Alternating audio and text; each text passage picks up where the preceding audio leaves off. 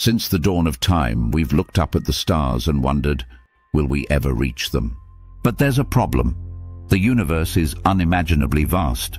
Even traveling at the speed of light, the fastest speed we know, it would take more than 4 years to reach the nearest star, and millions of years to reach another galaxy. So the question emerges, could we go faster than light? According to Albert Einstein, the speed of light, around 299,792 kilometers per second, isn't just fast. It's the ultimate limit. Nothing with mass can ever reach it, let alone surpass it. Why? Because the closer an object gets to the speed of light, the more energy it needs to accelerate. And to actually reach that speed, it would need infinite energy. An impossible demand under the laws of physics as we know them.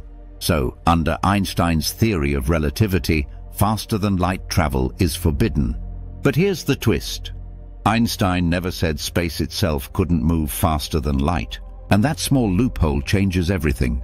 During the Big Bang, the universe didn't just expand, it inflated at speeds faster than light. Not because objects were flying through space, but because space itself was stretching. And that idea opened the door to one of the most fascinating theories in physics, the Alcubierre drive. Proposed by physicist Miguel Alcubierre in 1994, this concept doesn't involve a spaceship moving faster than light through space. Instead, it involves bending space around the ship. The ship stays still inside a warp bubble, while space contracts in front and expands behind, effectively carrying the ship faster than light from one point to another. It's like standing on a rug while someone rolls it forward beneath your feet. You're not moving. Space is moving for you. Sound like science fiction? It is. But here's the kicker. The math checks out. According to general relativity, this kind of space-time manipulation is theoretically possible. But, and it's a big but, it requires something we've never confirmed to exist: negative energy. This isn't just an absence of energy. It's a hypothetical form of matter with completely opposite properties. Instead of pulling things in like gravity, it would push them away. Some quantum phenomena, like the Casimir effect, suggest that negative energy might exist briefly in tightly controlled environments. But these effects are tiny and fleeting, far from what we'd need to power a warp bubble. So is faster-than-light travel possible? Not by moving through space, no, but maybe, just maybe, by bending space itself. If bending space is the key, then there's another concept that could, in theory, make faster-than-light travel possible: wormholes. A wormhole is a hypothetical tunnel connecting two distant points in space-time. Imagine folding a sheet of paper, placing two distant stars side by side, and poking a hole through. A shortcut through the universe. A cosmic cheat code.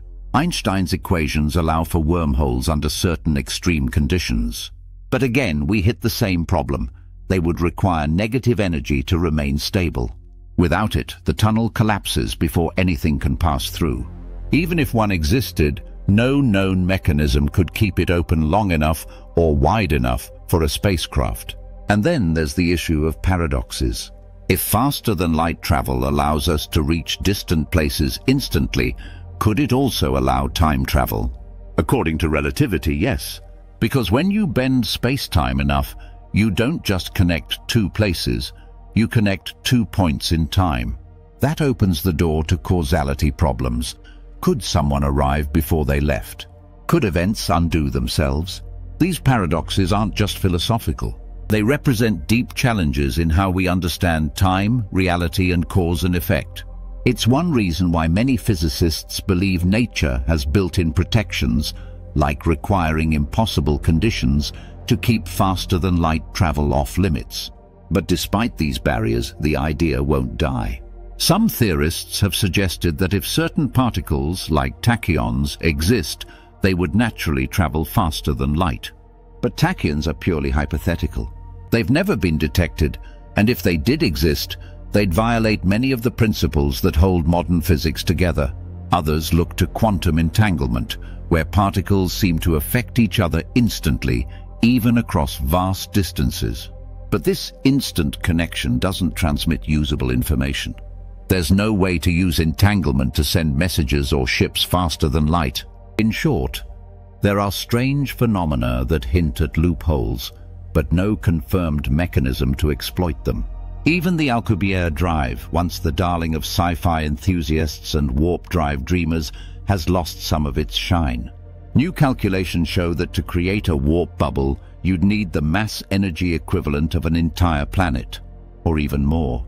And unless we discover something radically new, that kind of energy is simply out of reach. But here's what matters most. Faster-than-light travel is not impossible because of our imagination. It's impossible, for now, because of the limits of our knowledge. And knowledge changes. A century ago, we couldn't split the atom. 2 centuries ago, the idea of flying was madness.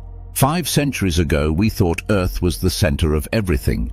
So perhaps the real question isn't whether faster-than-light travel is possible. It's whether we're willing to keep asking, even when the answer is not yet. Because every scientific leap, from fire to flight to quantum mechanics, began with a question that sounded absurd. And among the stars, there are still answers waiting for us to catch up.